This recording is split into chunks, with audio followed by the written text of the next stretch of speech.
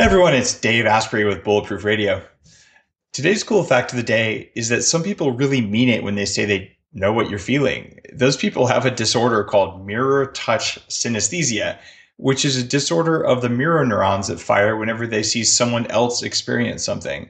They actually feel whatever they watch another person experience. I think the technical word for it is that would totally suck. It's healthy that we have mirror neurons because they allow us to empathize, and it's a core part of how we learn and how we connect with other people.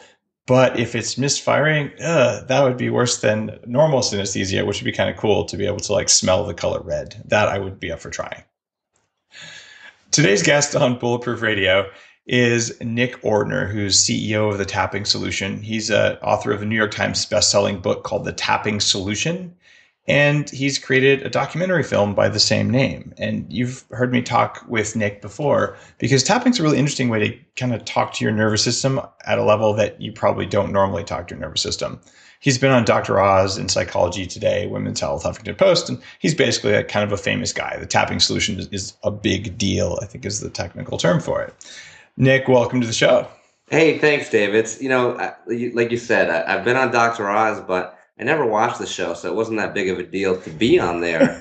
And I listen to your podcast all the time. Oh. It's a regular on my podcast feed. So, I was ready for the cool fact of the day, and I just remembered I didn't plan for the 3 things at the end. So now I'm like, oh man, I had years to plan for my 3 amazing things. I'm just going to have to be off the cuff with it. So that's good because off the cuff is better. When people strategically plan the 3 most important things, it's always like, it's like they're reading from a laundry list. We don't want that. Yeah. And you also, you sort of, with your cool fact of the day, answered a question for me. I had a buddy in college who, when we were watching Friends, it was like the hot show on TV then, he could not watch it. Whenever there was an uncomfortable situation going on, he would just freak out, leave the room, absolute panic. Really? And I think that he had, we all have this, and it certainly plays into what we're going to talk about today with our emotional system and stress. We all have this empathy, right, where we connect with people. But he just felt it so deeply that he was just like, I can't watch this embarrassing situation. I'm out of the room. Wow. That's interesting. So you've actually met someone like that. Well, I don't know if he had the disorder, but it was serious for him. Wow. People are so unusual, just the amount of wiring and to the things that drive people nuts. I'm working on the Bulletproof biohacking labs up here in my house, and we have a float tank that just got installed. Yeah. So one of the people who was helping to clean it was in this thing. It was like a kind of a giant clamshell, like either spacecraft or coffin. And so she was getting the sawdust out that was left over from construction because we were filling it. And one of the other guys was like, here, let me close that for you. And she just about jumped out of her skin, right? Because we have those little triggers, and it was a claustrophobia thing. So if you have that, it's amazing. Now, if you met someone like that who had claustrophobia, knowing that you're basically hacking our nervous system with tapping, is there something you could do for someone who had claustrophobia? No doubt about it. No doubt about it. And it could either, I could work with them and perhaps get what we call 1-minute miracles, where we literally tap and for 5 or 10 minutes and she never has claustrophobia again, or it might take more time. Yeah, I mean, I've seen it happen. It's shocking, the speed in some circumstances, but I don't want to say that that's common or what happens all the time, though it does happen. If it wasn't that, within an hour session, within a couple of sessions where we dig back and say, okay, because look, what's claustrophobia? Likely some experience at some point in her life that triggered that event. And it could be as simple as being 4 years old, being in a closet when you're playing hide and go seek and having panic set in. And then all of a sudden the body, nervous system, everything says, this is an unsafe situation. Boom, claustrophobia sets in. Or it could be a really traumatic experience, where someone really had something terrible happen to them. Sometimes it's the simple things in life that set us up for failures in the future and to have these difficult experiences. And sometimes it's the complicated things that build up to create PTSD, post-traumatic stress disorder, and so forth. So yeah, no doubt about it. I mean, one of the things that my friends and family say about me and tapping is that, don't say anything is wrong around Nick because he'll make you tap on it. So if I was there and she was panicking, I'd say, let's explore this right now, because that's one of the things about this tool. It's so easy to explore. It's not like you've got to go away for a week. It's not that you have to, study it for a year. You can have an experience within 5 minutes and then decide for yourself, is it working or not? So I don't, actually failed to mention that we have a live studio audience today. It's a live studio audience of one, but Gordy Murgo from Business Week is here because they're doing a profile, and I'm just realizing that he probably doesn't know what tapping is, which means everyone driving in their car right now probably also doesn't know. So and they think we're talking about tap dancing, and they say Dave's really gone off the edge here. I've got special shoes, man. No, so I just realized I should have led into that a little bit better for people who haven't heard of your work. But what is tapping? Like, let's kind of define it, and then we'll go into like what you would do in a case of claustrophobia or PTSD or something, because like it's a fast thing. I've seen it work in ways that doesn't even make sense. Yeah.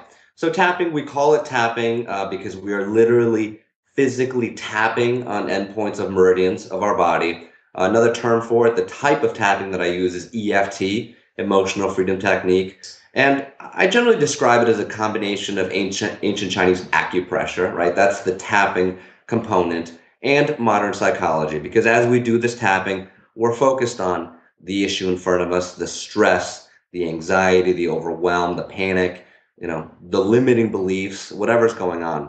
And, for this has been around for over 30 years. And for a long time, the discussion around it was around the energy system in the body and energy fields and meridians and stuff that I do think we're finding more research on. And I think in time we're going to be able to say, we can see it now, we can pinpoint it. But that research is still lagging. What we're finding in the last couple of years, really the last 5 years of research, is that when we tap on these endpoints of meridians, we send a calming signal to the amygdala in the brain. And Dave, and a lot of your listeners and viewers know that the amygdala is that fight or flight center. It's the stress part of our brain. So we're focused on a difficult situation, claustrophobia, for example, right? When she has that reaction, it's her amygdala that's controlling the show. It's her amygdala that's firing. And what we do with the tapping is we bring up that reaction, or it just happens naturally oftentimes, and we tap on these endpoints of meridians, send a calming signal to the amygdala, and in essence, counteract that signal. So someone can go and then have the same experience, and the amygdala just doesn't fire. Why is it that some people fly in a plane and they're comfortable and relaxed, and other people just thinking about flying? I've worked with many people with fear of flying, and we could sit talking on Skype like this, and I'd say, imagine getting on a plane and they start sweating, but there's no logic to that, right? There's no danger, immediate danger, but the nervous system is so trained to have that fear. And it's my belief that literally everything in our life, every challenge in some way, shape, or form comes down to that amygdala and to feelings of safety, being safe in the body. And I mean financial things. If you're stuck financially, if you're stuck procrastinating and not doing the things that you want to do, if you have a book you've wanted to publish for 10 years and you just, I procrastinate, I never get it done. What's it all about? It's not about, that you're not setting the time or you don't have the right discipline. That all comes after we address the feelings of safety. Because if you don't feel safe publishing that book, if you think the second I put it out there, it's going to be on Amazon, it's going to get criticized. Dave, if you don't feel safe having a reporter in your kitchen, you're not going to take the steps to get there. You're going to usually unconsciously sabotage yourself. You're not going to return the phone call. You're going to delay. You're not going to write. You're going to do all these things to keep yourself safe. And with tapping, whether it be claustrophobia and those kinds of active fears or limiting beliefs and beliefs about who we are, we're always managing that safety and that fight or flight response. So you and I are 100% aligned on that fear is the underlying thing behind pretty much every behavior you don't like, unless it's like, I'm too tired because my biology is broken. As soon as your biology is working, the next step is, okay, what am I afraid of that I don't know I'm afraid of because it's so scary that my nervous system told me not to pay attention to it. Like that is the challenge of being human, and certainly the challenge of kicking ass. But there's a ton of skepticism towards tapping, heck, towards acupuncture, and you're basically using acupuncture meridians. Like, okay, you're telling people here who are dealing with massive fears. Like, I've had PTSD. People on my team have had PTSD. It is heavy duty, gut wrenching stuff. And you're saying that you can basically like tap between your eyes and it just turns off. Like you can see. Yeah, no, there's no doubt about it. And one of the things I mentioned, it's been around for 30 years, and I often ask myself, I've been doing this for over a decade, and as you see, just one of my roles in the world is just to spread this, right? And I ask myself, why has it taken it so long to get accepted, right? Because the results are there. We're tapping now with veterans with PTSD. If a guy came back from Iraq and Afghanistan and nothing else is working, conventional treatment isn't working, meds aren't working, everything they're doing isn't working, and he does this silly tapping thing, 6 sessions or less, decreasing PTSD symptoms dramatically. And this is research. Both the research is there and the user testimonials. I think the fact that it is silly, that it looks funny, that it's certainly a stretch from what we've been doing is one of the things that's held it back, because people go, oh, come on. And I also think the fact that it works so well in some way hurts it, because a lot of the early proponents, and there are a lot of psychiatrists and psychologists out there doing it now. I mean, thousands of them. And you'll talk to them, I'll say, I was doing it the other way for 30 years. I brought this into my practice. It changed everything. I mean, I've heard that 1,000 times.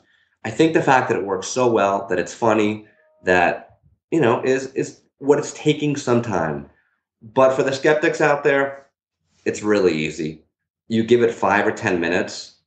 You pick a personal experience. You pick something you're angry about, something you're stressed about, something you're anxious about. You follow the process. You learn it. You're going to know in 10 minutes that something different happened, because you'll just know in your brain. And it still surprises me. I'll be pissed off about something, or I'll be stressed, and I'll go, oh yeah, there's that tapping thing that I should try, right? And I remember, and I sit there and I do it, even though I'm angry that this didn't work out the way it did. And the feeling that comes over after me is so strange, because what happens is, at least the way I can describe it, everyone's experience is so different. After you do it, there's just such a disconnect from the anger. You can try to reach for it.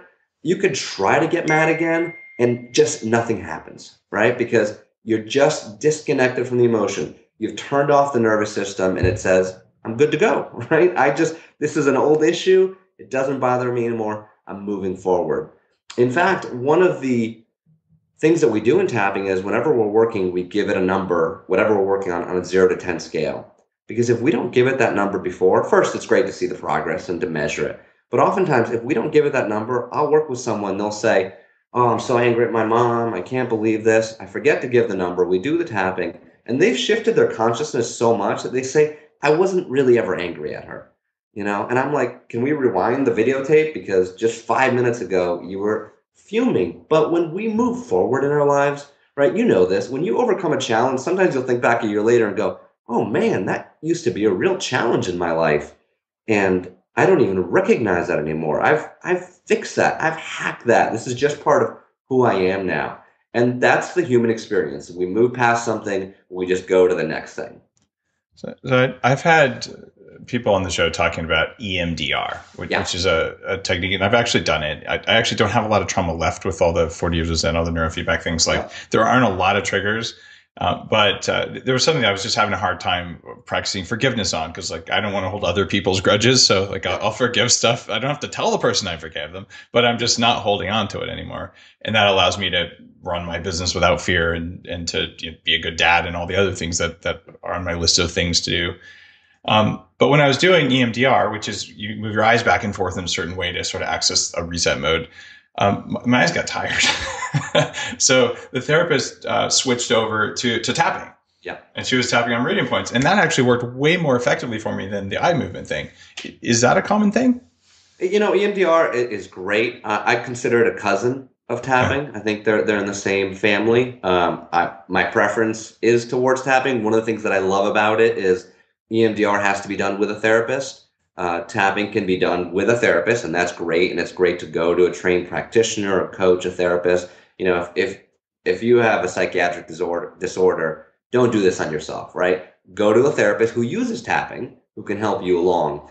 But also, and I hear this from so many, we've trained a lot of the people in my hometown. We can talk about that towards the end of the show, which is Newtown, Connecticut, the site of the Sandy Hook shooting. So we've been doing a lot of training around that trauma. And one of the things I hear from therapists on the ground all the time is that they feel that when clients walk away, they've given them a tool they can use in between sessions, right? It's one thing to be together for an hour a week, and okay, that's great. But what happens in the thick of it, right?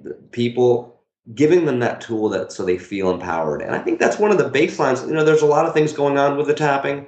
certainly the physical component, but I think one of the baseline things that makes it so effective is that people take their power back. They're finally able to say, oh my gosh, I thought the anger controlled me. I thought the anxiety controlled me. I thought the pain controlled me. For someone who's been in pain for 20 years, I've seen people eliminate it completely with tapping, but even if they just reduce it a little bit, to know they can spend 5 minutes and take the edge off after spending 20 years of being at the mercy of doctors, being at the mercy of surgeries, being at the mercy of medications, that taking that power back is a big step forward to healing no matter what you're doing. So these are bigger and bigger impacts that you're discussing here. And you've got some notable supporters. Dr. Mercola, it kind of came out with this. And years ago when he first read about it, before you and I had met and got to know each other, I was like, all right, I'll try this. And I went to his post and I tried it. I don't remember what on, but I totally didn't get any effect. Right.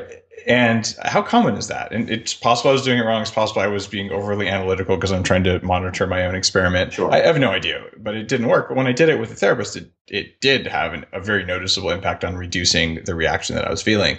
So why the difference there? Well, it certainly, it matters what you're working on for your first experience. Oftentimes people just try to be really broad. So they'll say, all right, let me see if I can work on fixing my whole life and the stress that I have and the fact that I feel terrible, as opposed to saying, for me, that initial experience, get really specific, right? So that one thing that you can't forgive that person for, that is driving you crazy, that you can't stop thinking about it, focus on that. There's certainly ways that I can cue someone in doing the tapping to be specific, to have the experience to cue. So I think there's ways that you can refine the process down to have a better experience. And, some people might not feel it right away. They might have to try more or try it with a coach, try it in different ways, And, anything that you give 5 minutes to, if even 50% of the people have an experience and a result in 5 minutes, that's pretty good.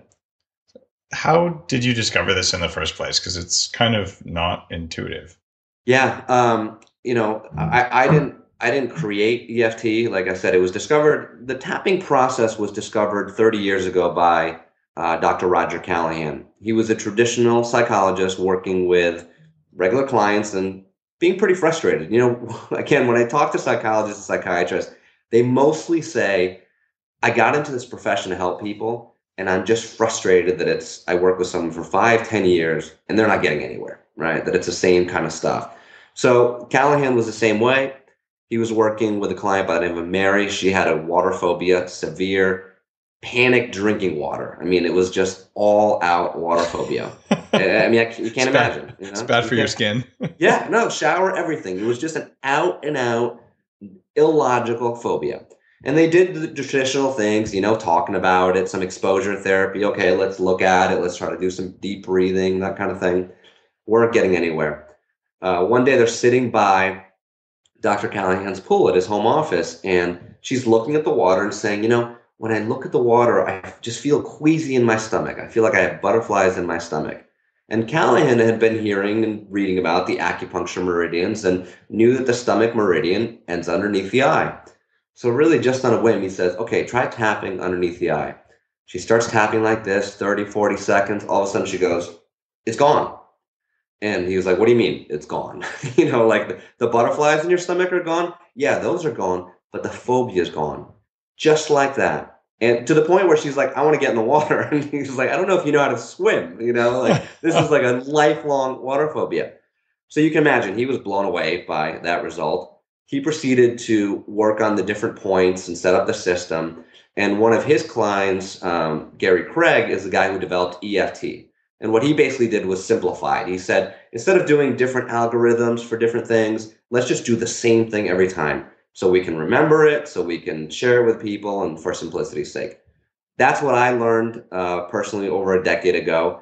I started using it with friends and family. One of my first experiences was a little crick in my neck, which is just like woke up with pain in my neck. It's pretty bad. I heard the tapping works for pain relief. I said, why not? Let me try it. I tapped for 5 minutes. The pain was gone. And since then, the last decade, what I've seen with pain relief, we can get into that later because it is just mind blowing. And a couple years after my initial experiences, I decided to make a documentary about tapping. And that's the Tapping Solution film. I know that you're in the midst of a documentary right now, so the ins and outs of it. To give you an idea, when I started the film, I had no filmmaking experience at all. I mean, literally zero. Sounds familiar. I bought $40,000 worth of camera equipment on credit cards and credit lines. I was in real estate at the time. I was buying, fixing up, and selling properties. I knew nobody in the field. I mean, not a single person in the tapping field. But I knew that this technique worked, and I knew that if we could just start rolling and just start filming, we'd make it work. And somehow we released it a year later. It's gone on to sell, I don't know, 150,000 copies at this point of the film. And I think in large part because it works. People see it. The film demonstrates really clearly. We have some people in the film that we brought in to show the results. One of the things that I wanted was, The Secret had just come out. It was like hot secret time. And I thought it was great film and inspiring, but there was no real people in there. And I wanted to say, okay, if this technique really works, let's bring people in. So we did this event where we brought 10 people in from around the country, filmed them at their homes beforehand. They come to the event, we tap with them, and we film them during the event and afterwards. And so to me, it was kind of like, let's put this to the test in real life, because that skepticism you talked about, it's there, right? When you see John, a Vietnam veteran with 30 years of chronic back pain, multiple surgeries, he sees x-rays, you see everything the doctors told him was wrong with his back, the list of one thing after another. You see John do the tapping and wake up the second morning pain-free for the first time in 30 years. I mean, 30 years. That's when you start saying, there's something going on here that we have to explore a little further. I think we need to be adult enough in these conversations to set aside the, it looks funny and I don't get where it's come from, and say, there's a man who had pain for 30 years and now he doesn't. There's a woman who had fibromyalgia for 15 years and now she's symptom free. There's a bigger conversation to be had here about what we know to be true about ourselves and about pain and what we have yet to explore. Are you a fan of John Sarnoff's work? Yeah. Mind-Body Connection? Or Sarno, sorry. Sarno, yeah. It's amazing work. My next book is The Tapping Solution for Pain Relief. And a lot of what I wrote in there, builds on what he discussed. I mean, he's absolutely right about, the mind-body connection with pain. I'm really stoked on your new book for that kind of perspective. Few people understand how much control you have over your own biology, because your biology has layers in place to keep you from knowing you have control. Yeah. Like it tricks you into not having control. And there's something about that school of teaching that says you either distract the nervous system or you somehow find an interface to it. And then all of a sudden you can do things that frankly shouldn't be possible, except that they work. Yeah. And I'm really pleased that the guy, Callahan, who discovered this, if he had been a little too skeptical and maybe gone through, enough of a strict Western medical school, he might have said, oh, the phobia didn't disappear because it couldn't have. Yes. Despite the fact that the phobia is gone, it couldn't have, so it didn't happen. Yeah. And I see this reverse science process all the time with nutrition and with mind body and even just with functional medicine. Like, it doesn't work because it can't. Like, but the data says it works. So we can say we don't know why it works and we don't like it that it works and it's annoying that it works. Yeah. Or maybe I don't believe that it works, but let's follow up. Either the experiment was wrong. But this outright dismissal of stuff like this is unscientific. It is. And what you always hear is the placebo effect, right? That's always a question. Was it a placebo effect? Well, the research studies are beating the placebo. So that's step one. And a lot of research is coming in. And then the other component with the placebo effect, and the conversation is starting to change around that. And that's everything has a placebo effect in it. Everything you do, because the placebo effect is the mind's positive expectation of a positive outcome. If you start there, that's a good place to start, right? Whatever you're doing, if you're taking a pill, it's like people say, well, I'm trying to decide what to do with my cancer treatment, and I'm so torn between going natural and chemotherapy. And then I read all this stuff about chemo, but then I went and got chemo, but I was sitting there getting chemo and I was so nervous and anxious and I thought I was poisoning myself. And it's like, whatever you decide, go fully into it. So if you're getting chemo, you are just psyched, right? Full of positive expectation, positive endorphins, positive belief system that says, I made this decision, I'm sticking with it, I'm going to relax, I'm going to reduce the stress in my body, whatever you do. If you go alternative, good, buy into it fully. I think that's step one to everything you do. And we can't discount that and say, well, it's got an element of positive belief in here, and that's what's affecting things. Well, great. Like, let's do it. Yeah, the jumping in with both feet is kind of amazing. Just having the right attitude. I had a chance last year to meet the CEO of a very big company who had pancreatic cancer, the same kind of Steve Jobs had. Yeah. And it, he doesn't have it anymore. And he found out, just like you said, he's like, I'm going to go for it. He jumped in, and strict ketosis diet, injected himself with insulin during chemo when the doctors weren't looking, like just full on, just managed this like a boss, and did enough to shrink his tumor to make it operable, and did it. And his family never knew, because he didn't want to freak out his kids. And I so admire that. But that's that whole jumping in. If you come in with that fear and uncertainty, I honestly don't think he'd probably be around. And seeing that kind of thing happen is remarkable. But are you proposing in your new book, the pain book, that people who have a hang up about something like surgery or about chemo or whatever it is that they're going to go through, that they can do something, tapping in the right spots in order to reduce their own internal resistance to jumping in with both feet? 100%. So if someone has a surgery scheduled, what I would say is you sit down and you make a list of all your fears about the surgery. Oh, you read here that this could go wrong. You don't know how it's going to heal. You're stressed about this. You're stressed about that. And then you do the tapping process on each of those individual things. You want to walk into that operating room. I'm not saying that you're going to walk in like there's not an ounce of nerves, right? But it's like comparing to speaking on stage. If you have stage fright, we can bring down the stage fright. So you walk out there maybe with a couple butterflies in your stomach, like, oh, this is exciting. But it's not that you're sweating and refuse to go on stage. That's what we want to do with surgery. That's what we want to do with one of the things I see with pain relief is that people get so stuck on the diagnosis that they've been given. It's like a death sentence. They are told this. And if we look at the situation, right, you're scared already. You've been in pain. Something happened. You were in an accident. There's pain that won't go away. You go to a doctor. They run all these tests. These aren't usually comfortable environments, right? They're just not. There are busy people. They're well-meaning people. The news usually isn't delivered in the nicest fashion, and usually because this is what the doctors have to do legally, they lay out everything that could go wrong. They lay out your time frame, your prognosis, etc. I would love doctors to say, here's your diagnosis, but just so you know, I've seen people heal from this. I've seen people, but it's always like, don't give false hope, right? So it's as negative as can be. Now think about that individual already in a stress state, already in pain, in a vulnerable place, listening to an authority figure with a white coat, right? It's like a parent. I mean, it might as well be a parent. Say, this is the truth about your life. This is the reality about your back. This is the reality about your pain, about your cancer, about whatever's going on. To me, the energy of that, the physiological processes that go on in the body, I mean, if we're looking at that amygdala and the fight or flight response, it is firing at all cylinders. And it doesn't just stop firing then. You drive home and you're stressed out about it. You tell your friends and family and you're stressed out about it. You wake up the next morning and you think, oh man, was that a bad dream? No, I was just given this diagnosis yesterday. You're stressed out about it. So your whole physiology is in that fight or flight mode.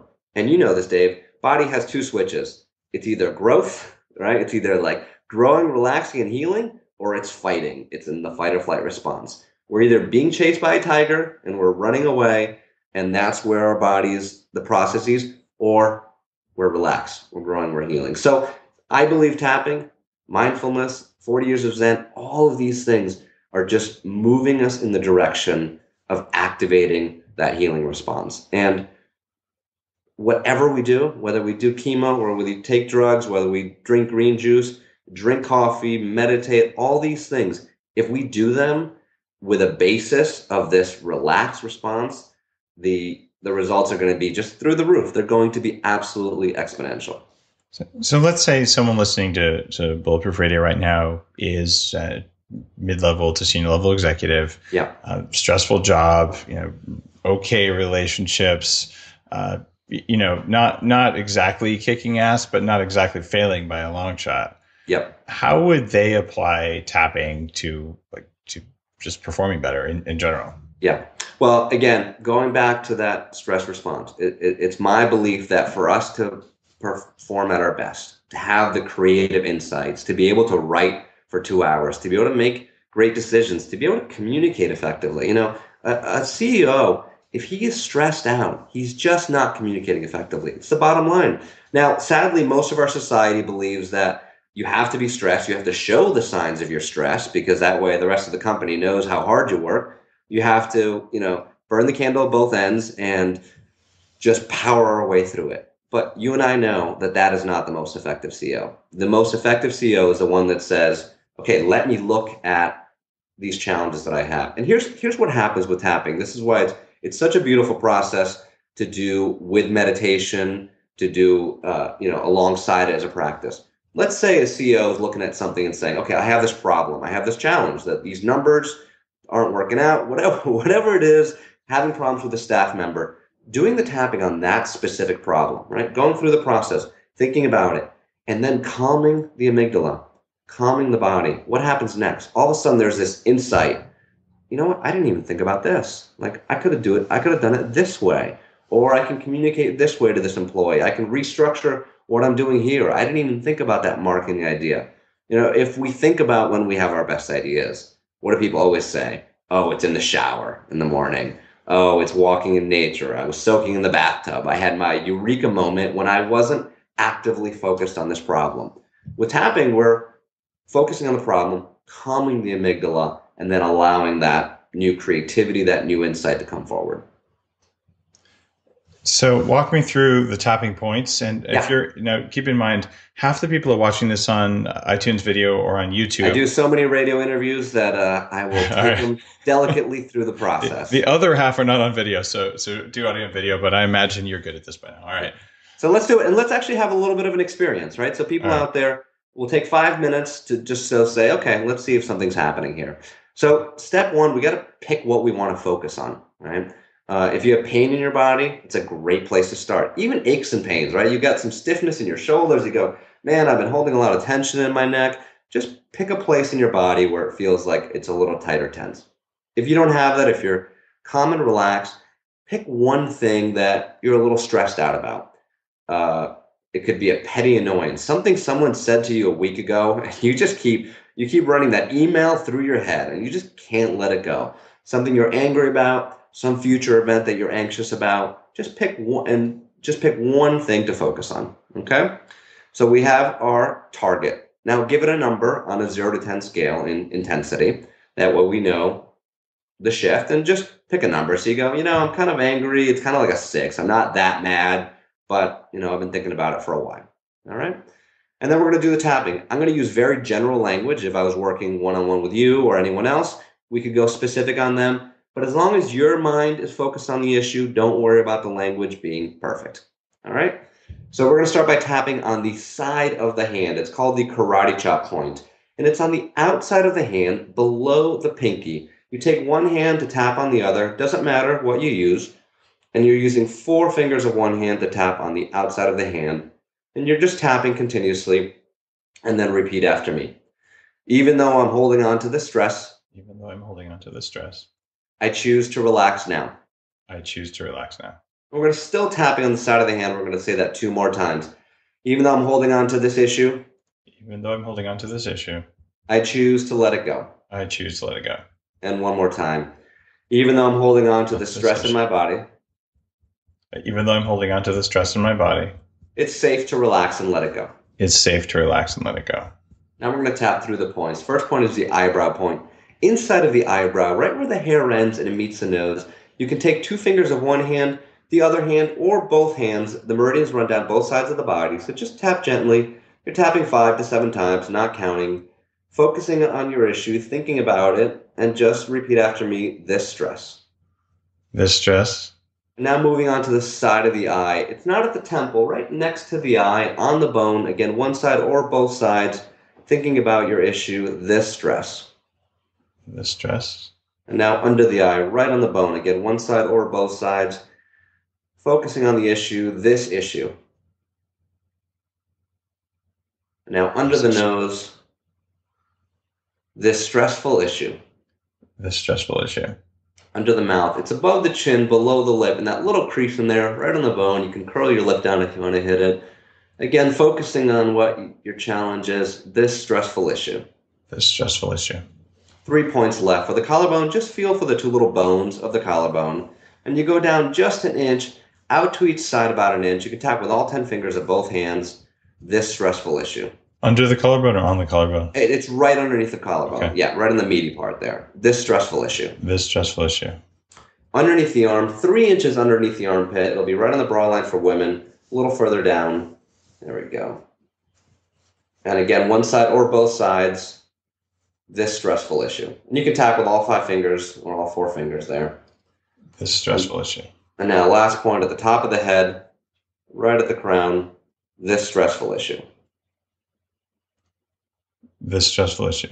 Okay, and now let's do one more round now that we know the points. Back to the eyebrow.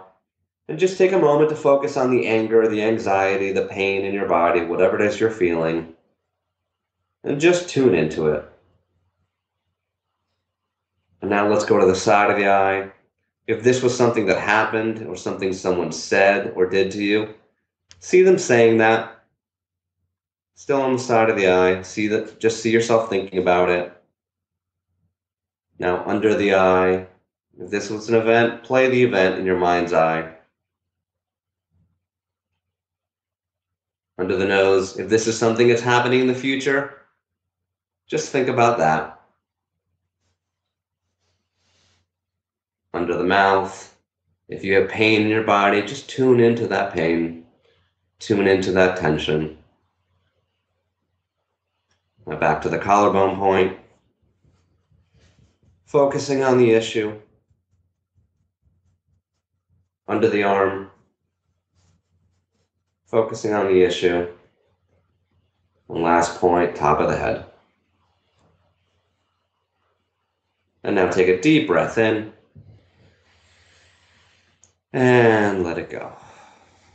So that was a round or two of tapping. You know, the first time you're trying to figure out the points. And what we do after every round or two are 2 things. One, tune into the original number, right? So you see, okay, it was an 8, great. If it was an 8 and it's a 7 now, something's shifting.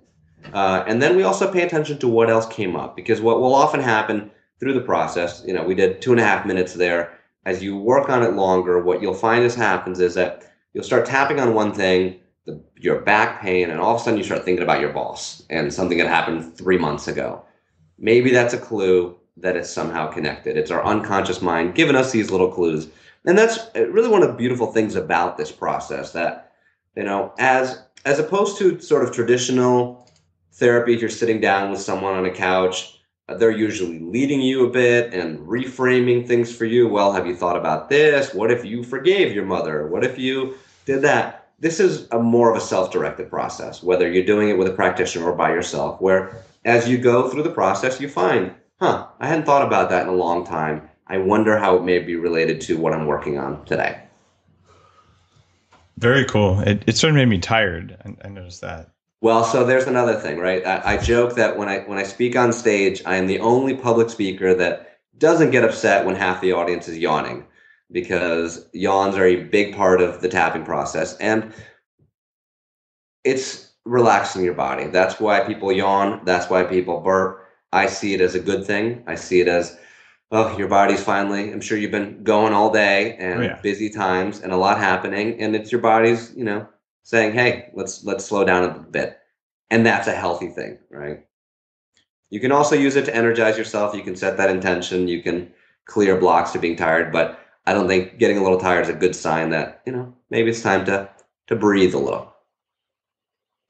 Who are some of the notable people who are using tapping? Like, are there celebrities and people like that who are? You know, I know some celebrities in the UK. There's some. Well, so here's a list. Sports teams I've found through the underground channels that there's some teams that have been using it extensively, which is really exciting. A team that won the World Series a couple of years ago. I know publicly that a lady who I know well who works for the St. Louis Rams, she does tapping with her players. Golfers, I mean, you got to think golf is such a mental game. A lot of golfers do it. As you know, Dave, the challenge is that nobody talks about it because if the golfer's doing it and it's working for him, why is he going to give his the guy he's playing against a leg up? What other teams? So there's the Rams. There's the team that won the World Series, who I can't say who it was, but they made it, and they actually started doing it mid-season when they were way behind. So you can try to figure out who it was from that. A lot of doctors. You mentioned Dr. Mercola. He's been doing it for a long time. He's a huge pioneer. Dr. Mark Hyman, who's our mutual friend. Yep. He wrote the foreword to my book. I just spoke this integrative conference that in New York City where Woody Merrill, who runs Mount Sinai's Integrative Center, he was there. What all these doctors are finding is that they need better tools to manage the stress, the anxiety, the overwhelm that their patients are facing. And one of the beautiful things about tapping is that it can come in to those little moments. I love meditation. I think it's a huge part of my life, and I know it's growing in a big way. But it's tough to, say to a patient, "Hey, why don't you meditate on this pain?" Right? It's like a tough thing to do passively. Tapping on the pain, you can feel results in literally, a matter of minutes. So people say, "I got a result. I can keep doing it." It's something that can be shared really easily with others, and I think that's one of the reasons that it's spreading so widely. Well, congratulations on taking a tool that can be immensely valuable and just getting it out there. There's so many things that can help a lot of people that they're just unaware of, so they don't ever hear. Tell me a little bit more about specifically the tapping solution for pain relief, your new book that's just coming out. Obviously, mention the URL and stuff like that so people who are eager to hear about this can pick up a copy. But also walk me through, why is this a different book than the last book you wrote? Great. So it's, the tappingsolution.com is our main site where everything lives. You'll see everything about the book there. And the difference is, in my first book, there was a chapter on pain relief. I covered the topic. The difference here is that I've gone deep into breaking down specifically what are the things that it takes to heal. I mentioned the diagnosis, right? The energy of the diagnosis, the experience, what gets locked up in the nervous system if someone has a negative diagnosis, once you clear that, oftentimes the pain goes away. If there's an accident, right, the trauma of the accident is huge. If you had a car accident 5 years ago and I say, "Hey, Dave, think about that car accident right now," and you start sweating and you clench up and you're like, "I don't want to talk about it," that means it's affecting you on a daily basis and it's likely contributing to your pain. Right. So in the book, I break down specifically what happened, when did it happen, how are the ways to tap on it.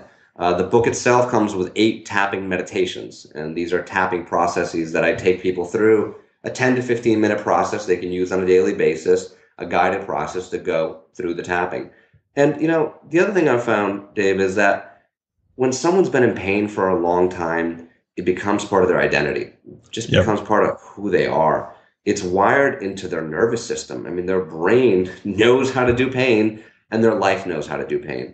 And oftentimes when that pain starts going away, there's some scary decisions that have to be made, right? So if someone is on disability because of pain, I'm not saying, "Oh, well, they're in pain because they don't want to work, they want to be on disability," but it's a factor. And when it's time to say, "Oh, the pain is going away, now I have to go back to work. And guess what? I hated my last job. And this is a scary thing." Those things need to be addressed. Some of the people that I've found who are in the deepest pain, likely in part because they've had pain for so long, they've just lost a vision for their life, right? They've lost a vision for themselves, for what's possible. So I spent a lot of time in the book trying to bring that back to life. The goal is obviously pain relief, but at the end of the day, the people who have already read the book and gone through it, the people who have gone through the different pain programs that I put out, they find, the pain is going away, but my life is turning around, and that's what I'm excited about. I'm certainly excited that the pain can go down. I'm more excited when someone says, "I found hope again. I found freedom again. I found passion." And really with anything, whether it be pain or any other physical challenge, disease, etc., that vision forward is a big component of it. And that's just one of the things that, I get into with the book. It's a good read. It's definitely, in terms of alternative treatments, it's definitely one of the more alternative ones, but I think there's a legitimacy to it, and I've seen it work remarkable wonders on people, for sure. So it's worthy of consideration. And also, if you're a biohacker and you're tracking yourself and you think this can't possibly work, think about it. It's cheap and easy to try. If it does work and it shouldn't, then you had false assumptions, and you can actually go out and figure out why it actually does work. Or you can say, oh, it just doesn't work for me, period. And then you can test that out. But to sort of say it doesn't work, I think there's enough evidence in your movie, in your first book, and through just practitioners I know who use it, that there's something going on here. We probably don't know everything about it. Yeah. Well, and I think, to me, the ultimate test and some of the work that I'm most proud of is what we've done with the Tapping Solution Foundation and various charitable efforts. When we've been working in Rwanda for the last 5 years, and when kids who have lost their parents and siblings in the genocide, when they can find hope again, when they can clear the trauma. I mentioned earlier that my hometown is Newtown, Connecticut. It's the site of the Sandy Hook shootings. Literally, the shootings took place 7 minutes from my house. And, since that day 2 years ago, we've been working on the ground, training practitioners, working with first responders, working with parents who lost their children. And we've just been one of many people who have been in the community trying to help.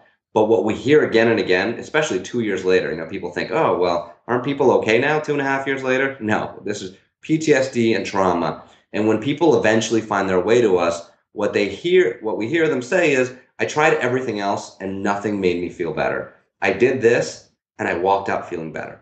That's it. Feeling better, right? And to me, that's the ultimate, That very, very well said. And speaking of the ultimate thing to say, we're coming up on the end of the show, Nick. Yes. Oh, boy. Did you do some tapping about whether you had your 3 recommendations for kicking more ass ready to go? I was too busy trying to describe the points accurately. So I'm just going to have to go off the cuff. Here we go. So number 1, and I know this seems so obvious. You hear it all the time, but for peak performance, you have to regulate stress. It just plays such a massive role. Again, we use it as a badge of honor all too often. I catch myself doing, you will say things like, oh man, yeah, I'm so stressed. And then you say, well, I'm actually not, but I just said it because this is what everybody else says, right? So whatever you do, tapping works for you, fantastic. Meditation, walks, to perform your best, you have to regulate stress. It's just the bottom line. Number 2, and I think this is perfect for this podcast. This is why I listen to your podcast and to other podcasts. It has transformed my life. Listening to audios, like this is the opportunity. It's kind of a joke, we compare it to 20 years ago, the information we had available, books, some Nightingale Conant tapes that we had to, stick in the Walkman, some good stuff there, but there is cutting edge stuff everywhere. Fill your brain with it. Just fill your brain with it. Every waking hour, don't be crazy, but there's so many opportunities.